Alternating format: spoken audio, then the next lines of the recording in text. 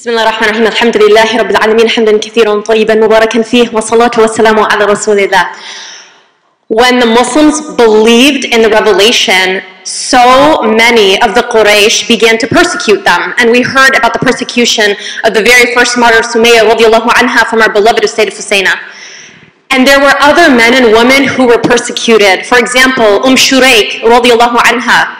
She and her husband accepted Islam, and when her husband was away, her in-laws came, and they asked her whether or not she had actually converted. And when she affirmed, her in-laws carried her out of her home on their shoulders, basically kidnapped her, took her and force-fed her bread and honey, and then would not allow her to have any water. So you can imagine how dry her mouth felt and her throat. And then they left her in the desert sun for 3 days. And when they did so, and they came back 3 days later, she had lost her sight. And they asked her, does she still believe in Allah? Does she still believe that there's only one God? And the way that she responded was still one finger up to the sky, in affirmation of this belief.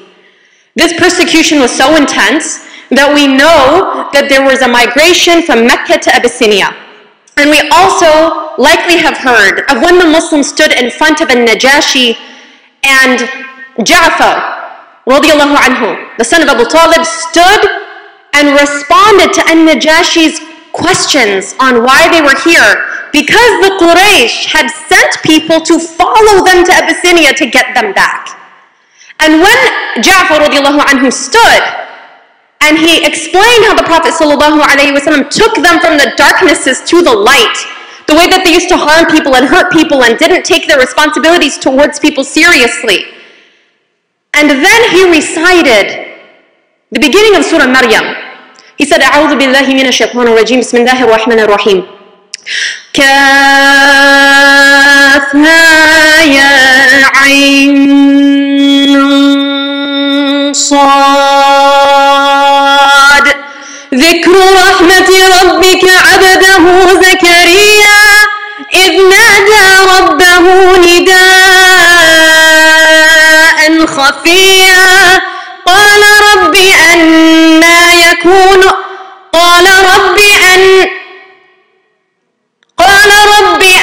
thank you, جزاكم الله خيرا. Can you say it to me again?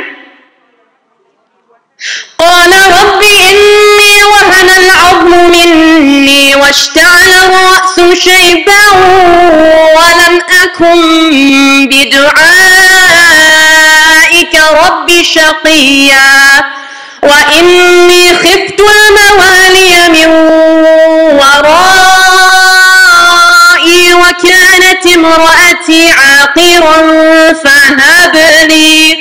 فهب لي من لدنك وليا. He continued to recite the surah as Salama explained. The narrator of this hadith is Salama radiallahu anha. Have you heard of this narration before? This incident? Have you heard of Ja'far radiallahu anhu going to Abyssinia and speaking in front of Najashi? Did you know that Salama is the one who narrated it? A woman was the one who told us of this incident, and we wouldn't have known about it if she hadn't. And with Ja'far radiallahu anhu and the Muslims in Abyssinia were over 20 women who had migrated from Mecca to Abyssinia. Some of them didn't have any animal to ride on because they couldn't afford it. So walking and riding on animals, they went through the desert onto a ship. None of them had gone on a ship before. Now they're going on ship, they're going to Abyssinia, and this is where they stay for some time. Asma Ziyada, who is a scholar who wrote the book, the political roles of women in the time of the Prophet ﷺ and the righteous khulafa, she speaks about how when she did research on more contemporary historians, when we look at the narrations that they include narrations like Ja'far radiallahu anhu speaking. They speak about his life radiallahu anhu. But it's not simply that they mention, for example, and his wife, but don't mention the name. It's that they simply don't mention women at all. And that this is such a stark contrast from the earlier books of history, like Ibn Sa'd's Al-Tabaqat or Ibn Hajar or Ibn Hisham, that these books talk about the roles of women and the presence of women and the way that women impacted society. And yet, over time, that's shifted. So that many of us today maybe have asked, where really have been women in Islamic society? What are really women's roles or contributions? Especially when we keep hearing that there's really only one role that women play in our community. And this isn't to say that all history books right now omit women or that they were intentional in doing so. But the point is there's been a shift of culture even in the books that have been written. And so when a young woman like myself when I was younger, like many of you when you've been younger or maybe now, are going to the masjid and you're not hearing about any of the women companions, sometimes we wonder, well, did they even exist? I remember feeling so connected to Khalid ibn Walid radiallahu anhu, fighting battles on behalf of the Prophet sallallahu alayhi wasallam for the izzah of Islam. Or Bilal radiallahu anhu, when he would give the adhan and the powerful way that he would give the adhan. Or Ibn Abbas and how he knew the tafsir of the Quran, and I felt so connected to all of these companions radiallahu anhum. But when I would hear Aisha radiallahu anha, or Khadija radiallahu anha, or Fatima radiallahu anha, of course I believed in the immense iman and the sacrifices of these women, but did I feel connected to them?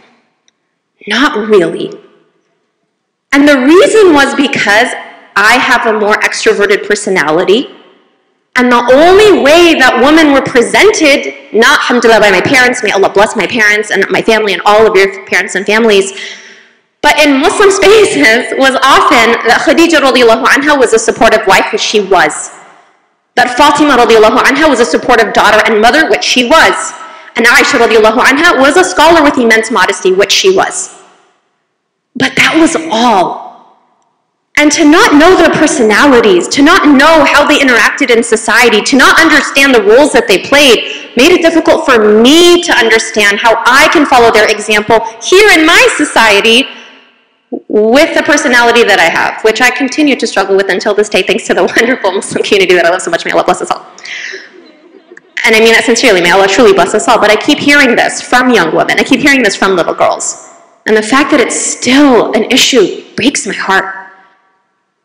That so many of us grew up hating ourselves for no reason, literally no reason, other than we were told we were not modest enough for existing. And when we look at Asma bint Umays radiallahu anha, she gives us permission in her example to play so many different roles in society and in our homes. Asma bint Umays radiallahu anha was the wife of Ja'far radiallahu anh, the one who gave that speech to Najashi radiallahu anh. The Prophet sallallahu alayhi wasallam, in an earlier time when the Quraysh were dealing with a lot of difficulty without food, and Abu Talib, when he had multiple sons to care for, the Prophet sallallahu alayhi wasallam went to his uncle Abbas radiallahu anh and suggested that they both take some of the sons and kind of care for them in their home. And so Ali radiallahu anhu went to the Prophet sallallahu alayhi wasallam to be cared for in the home, financially supported and cared for. And Ja'far radiallahu anhu went to the home of Abbas radiallahu anhu. Abbas was married to Lubaba, who inshallah Ustadha Amina is going to speak about, al-Fadl. And her sister is Asma bint Umays radiallahu anha. Other sisters of Asma bint Umays are Maymuna, who became a mother of the believers, Salma, who was married to Hamza radiallahu anhuma, and Asma, she's the fourth one. And so she marries Ja'far when they're young. And woman played a political role in the society of the Prophet sallallahu alaihi wasallam because she was amongst the very first ones to give bay'ah to the Prophet sallallahu alaihi wasallam. This is a political act. And then she seeks political asylum in Abyssinia, a political act. And when she is in Abyssinia, growing the community, she had 3 sons there, along with the small group of Muslims who were there. All of them were part of the Abyssinian society, impacting the society. And Najashi became Muslim while they were there, radiallahu anhu. They stayed there for 10 years. And they impacted the way that Islam began to spread in that part of the world. When finally it was time for them to make hijrah to Medina, subhanallah, and Najashi sees them go onto the boat, and he's giving them his goodbye, and he says, "Give my salam to the Prophet," sallallahu alaihi wasallam. And one of the women narrates, and she says, "I got to give a Najashi salam to the Prophet, sallallahu alaihi wasallam." So now they come to Medina. They've made a hijrah from Mecca to Abyssinia, and now from Abyssinia to Medina. And when they are in Medina, people are speaking about them. They're speaking about how these people of the boat they're not really considered migrants. They're not really considered like the migrants that came to Medina from Mecca. And so, Asma radiallahu anha, one time, she is sitting in a room with Hafsa radiallahu anha. And Hafsa is the wife of the Prophet sallallahu alaihi wasallam and the daughter of Umar radiallahu anha. And so Umar walks in and he sees a woman he doesn't recognize. And so he asks his daughter, "Who is this?" And she replies and says, "This is Asma bint Umays." And so Umar says, "Oh, this is the one from Abyssinia, the one who was on the boat." I love the shift in narration here, because initially it's Umar speaking to Hafsa, radiallahu anha. "Hadihi, oh, this one is the one." And then Asma responds and she's like, "Yes." She takes on the conversation. And so, Umar radiallahu anhu, and we love him so much, and he's a person of promised paradise, radiallahu anhu. And so he speaks to her, and he says, "We got to Medina before you. Therefore, we have more of a right to the Prophet sallallahu alaihi wasallam than you do."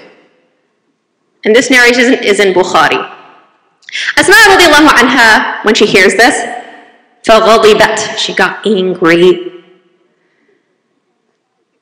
And then she responded to Umar radiallahu anhu. And when she responded, she didn't say, "You're right, you are Umar radiallahu anhu, I have nothing to say in front of such a great man," which she could have 100% said and would have been 100% true, radiallahu anhuma. She didn't say, "Well, I'm a woman and so I shouldn't speak in front of a man, maybe I should go speak to another man to speak to Umar radiallahu anhu, like maybe have Ja'far speak to Umar radiallahu anhuma." She became angry and she responded to Umar radiallahu anhuma, and she said to him that they had been there with the Prophet sallallahu alaihi wasallam, teaching them and feeding them and helping them and mentoring them, and this is a summary of the hadith. And they were far away. And she's like, "I swear I'm not going to eat and I'm not going to drink. I'm going to go to the Prophet sallallahu alaihi wasallam and I'm going to tell him what you said." And so she goes to the Prophet sallallahu alaihi wasallam and she expresses the conversation with the Prophet sallallahu alaihi wasallam. And then he gives her the glad tidings that to Umar and his companions, there's not more of a right of the Prophet sallallahu alaihi wasallam to them than to her and her companions. They made hijrah one time, but Asma and her companions made hijrah twice. This narration was so beloved to the community of the migrants from Abyssinia that Abu Musa al-Ash'ari, who's a great companion of the Prophet ﷺ, and the group who came with her, kept coming back and asking her to say the narration over and over again because it made them feel so honored. Also note that the conversation before this narration took place was about how they hadn't been really considered immigrants. That was a cultural conversation happening in the community. Asma radiallahu anha, by speaking up, changed that narrative to then become amongst the highest, the elevated spiritual status to have made hijrah twice with the community. When we use our voice as women, we may not see the outcome in our lifetime, but we help shift cultural narrative And that's why your voice is so critical for our community, just like Asma radiallahu anha teaches us. Ja'far radiallahu anhu was sent as a flag bearer, as a leader, in the Battle of Mu'tah. And after Zayd ibn al-Haritha was martyred, Ja'far radiallahu anhu was martyred.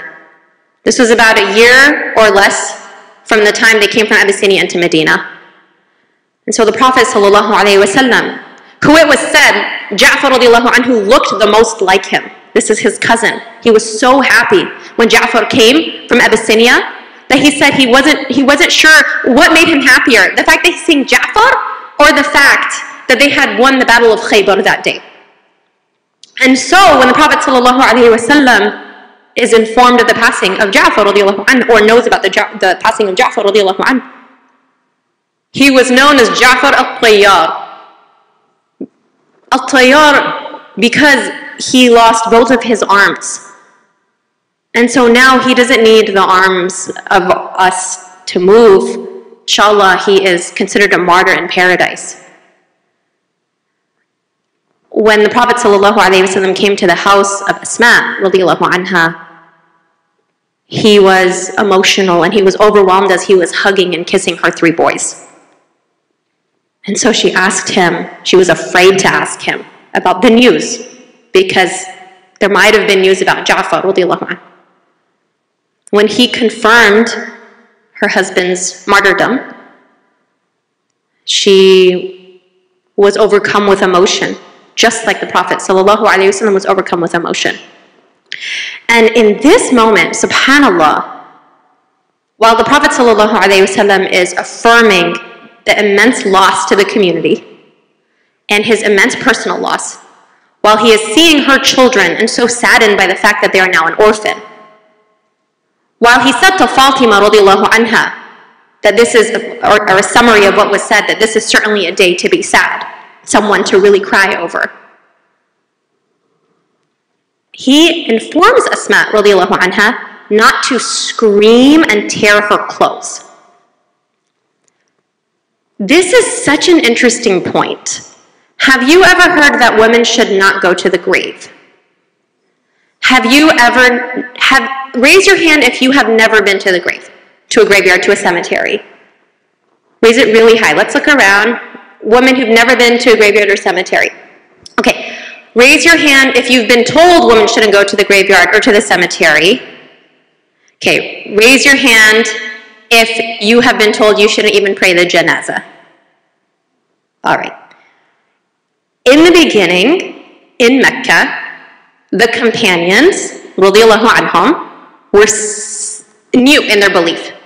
They were still following or learning about Islam and about the cultural practices that they used to practice not being appropriate anymore.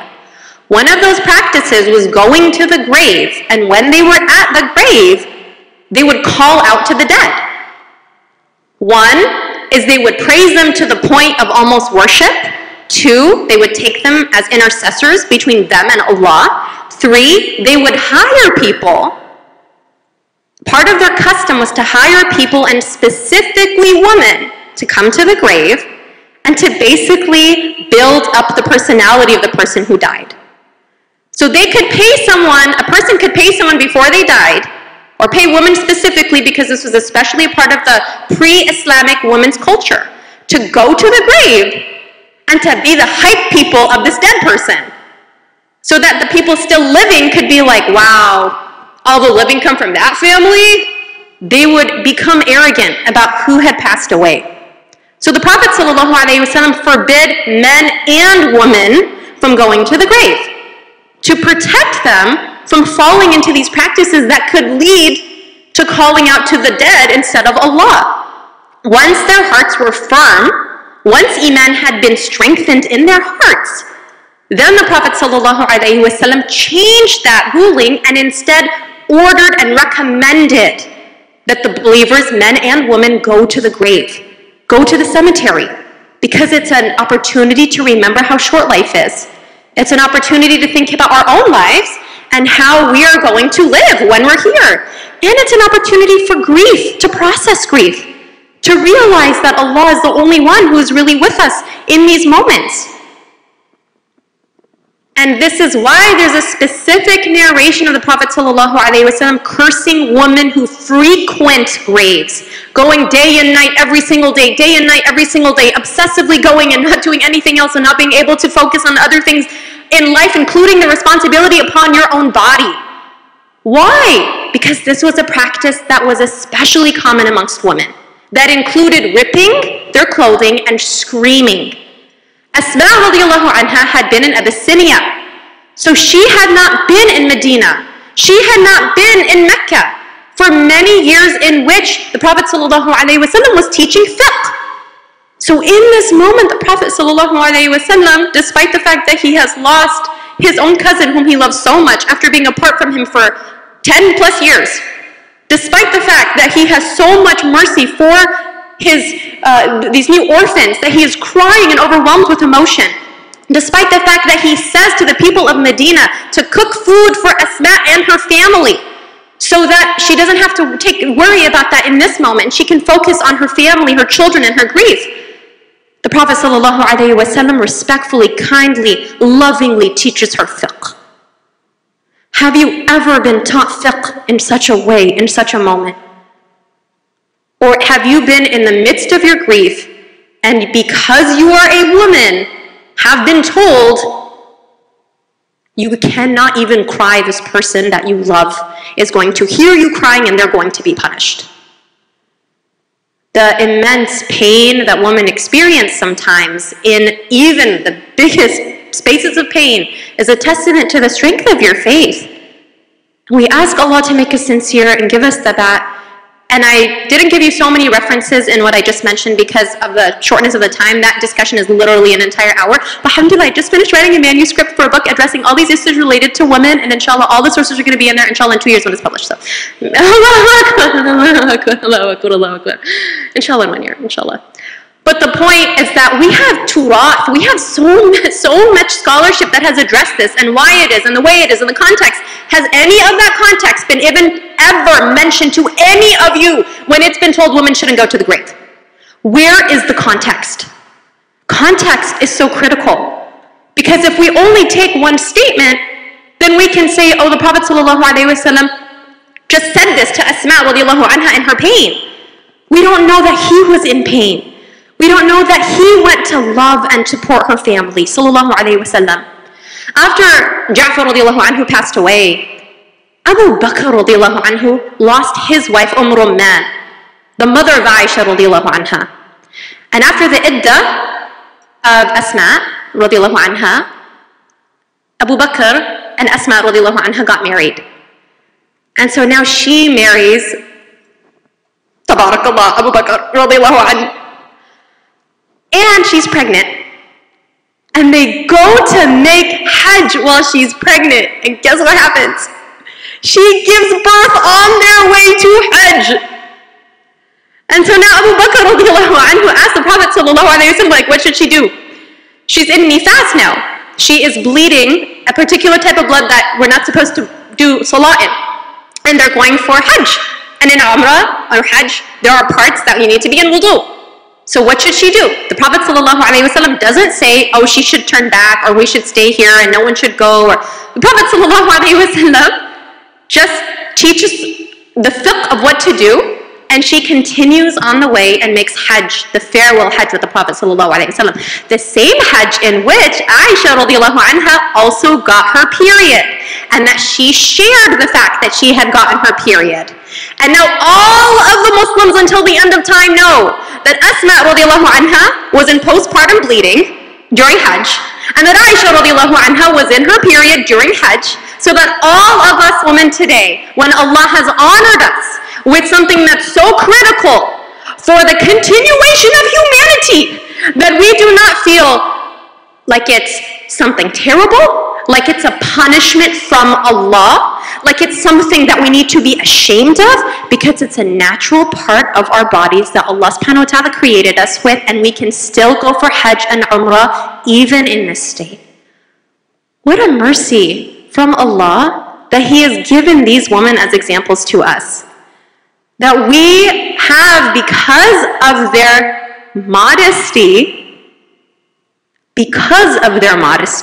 we know these stories. Because their modesty meant commitment to Allah. And what better commitment than being so clear about what's happening to you that you can help other women centuries later. When Fatima radiallahu anha was very sick and passing away, Asma radiallahu anha was taking care of her. And as she was taking care of her, Fatima told her that she doesn't like the fact that when a woman passes away, or when she passes away, that the burial shroud kind of shows the shape of her body.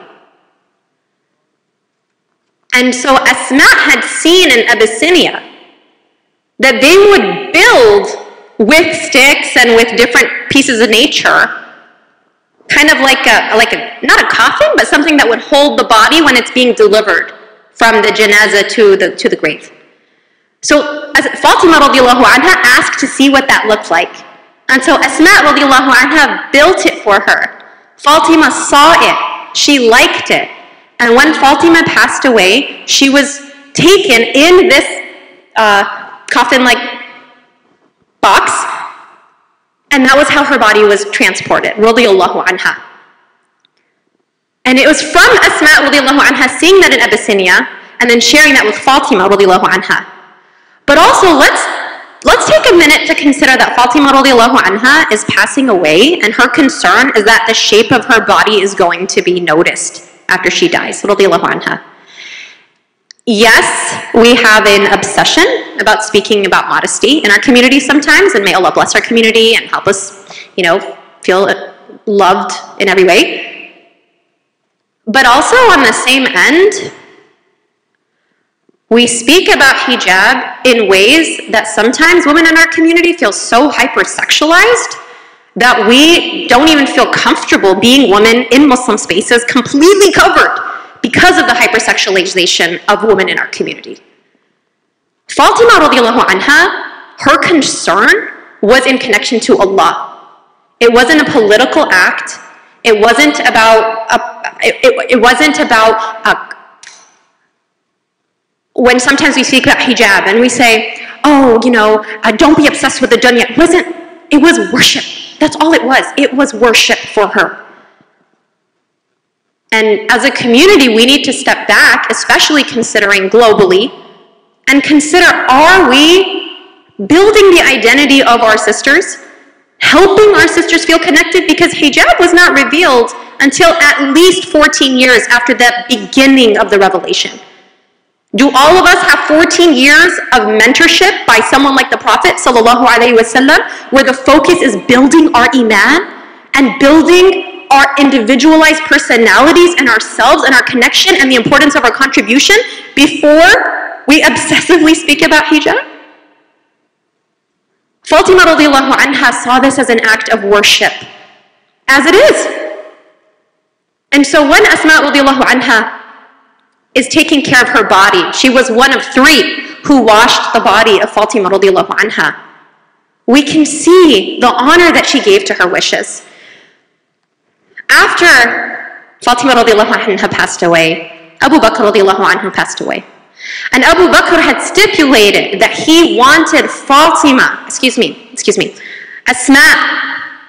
to wash his body, not his sons, not Muhammad ibn Abu Bakr, the son between Asma and Abu Bakr, or any of his other children. Asma radiallahu anha, she washed the body of the first caliph of Islam, one of the best, the most righteous companion, radiallahu anhu. And after she had washed his body, she came out and she said, "Today I am fasting, and it is a very cold day. Do I need to make a ghusl because I made a ghusl for the person who passed away?" And there are 2 narrations. One says she spoke to a group of muhajirun. Another said she spoke to Uthman radiallahu anhu, and Umar radiallahu anhu overheard, and they said, "No, you don't." She washed the body of her husband. She's in immense grief. And she says she's fasting. And she's wondering, does she need to make ghusl despite the fact that she's exhausted and she's emotionally overwhelmed and it's a freezing cold day? Does she still need to make ghusl? The fact that she's considering these issues shows to us that we can be focused on the technicalities of how to practice while still fully embracing all aspects of our pain and our joy and our personalities and who we are internally and externally. She marries Ali radiallahu anhu after Abu Bakr radiallahu anhu. And one day, her son Muhammad, the son of Ja'far, gets into an argument with her other son Muhammad, the son of Abu Bakr. And she has two sons with Ali radiallahu anhum. And so they get into an argument, and one is like, my father was better than your father. And the other one says, my father is better than your father. And so what does Ali radiallahu anhu say? He says, what did you say to her? And she says, I told them that Ja'far was the best of the youth and that Abu Bakr was the best of the elders. And Ali said, to summarize, he was like, what'd you leave for me? Radiallahu anhum. In Asma radiallahu anha, we also see that when she is in grief, subhanAllah, she's still narrating hadith, that she's gone through so much in her life, but she doesn't compromise on who she is. And the Prophet ﷺ taught her a dua, or she narrated a dua. And this dua that she narrated, when you say it when you're afflicted with sadness or depression, when you make this dua, Allah subhanahu wa ta'ala will lift it from you. And that dua is, Allahu Rabbi, Allahu Rabbi, la sharika lah. My Lord, Allah is my Lord, my caretaker, my nurturer. And there's no one worthy of worship with him. Allahu Rabbi, la sharika lah. And I'd like to add and say that when you make this dua, if you're going through depression or anxiety, or you are having thoughts of unaliving or anything related, also seek therapy. Because the Prophet ﷺ was there as a mentor. He was there as emotional support for the companions he was teaching du'as to. He himself ﷺ sought support from Salama radiallahu anha, from Khadija radiallahu anha. We have specific narrations of this. So when the Prophet ﷺ is teaching us about du'as that we can say to help us through those times of emotion, it doesn't mean only say this dua and all of a sudden everything's great.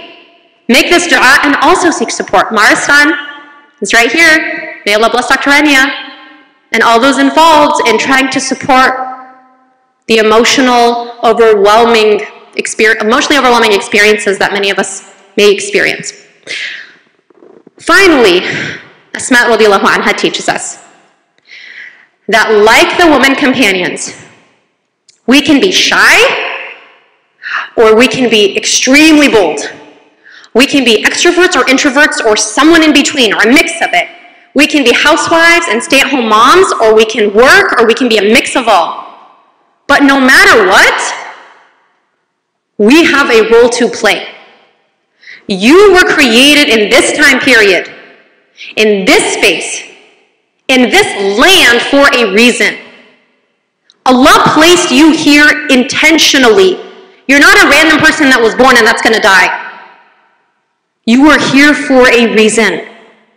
Whether that means you are here to support the next generation of children and grandchildren with the most healing love you can share so that inshallah we can work towards a healed ummah, or whether that means you are building an institution or working or whatever it means, you have a role to play. And in Asma radiallahu anha, we see that even, unfortunately, when we speak about women, we actively consider her relationship status as what gives her worth. And yet, whether a woman is divorced or a widow or has always been single or married 3 times like Asma radiallahu anha, you have worth because of who you are as a believer. You have worth because of who you are in connection to Allah subhanahu wa ta'ala, and how you use any of those relationships in your life to come closer to Him and to help others come back to Him. الله أكبر. سبحانك اللهم وبحمدك نشهد أن لا إله إلا أنت نستغفرك ونتوب إليك. السلام عليكم ورحمة الله وبركاته.